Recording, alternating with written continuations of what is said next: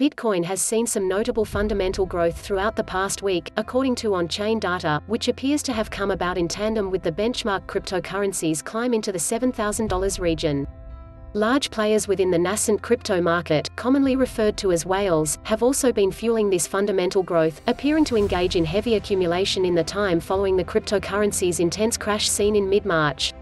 The confluence of these factors does seem to indicate that Bitcoin has some notable fundamental strength at the moment and may also mean that its short-term outlook is optimistic. According to a recent weekly report from research and analytics platform Glassnode, Bitcoin has seen some notable fundamental growth throughout the past week, as indicated by its transactional volume and increase in active entities.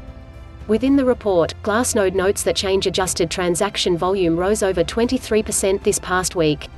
This rise in TX volume has come about alongside that seen by Bitcoin's price, which has risen from lows of $6,700 to highs of $7,500, which is where the crypto found some significant resistance that led its price down to the lower $7,000 region.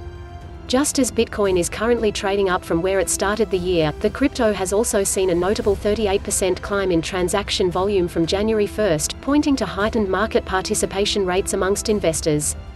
Part of Bitcoin's rise in transaction volume seen throughout the past week may stem from accumulation from large market players, with data showing that the number of entities with over 1,000 BTC has accelerated significantly in the time since Bitcoin's March 12 crash to $3,800. It is important to note that there has not been this much accumulation from whales since early 2016, which is also around the time Bitcoin saw its last mining rewards halving event. This has led Glassnode to conclude that large players are anticipating Bitcoin to see an imminent rally in the near term, which could potentially be fueled by the inflation reduction caused by next month's halving.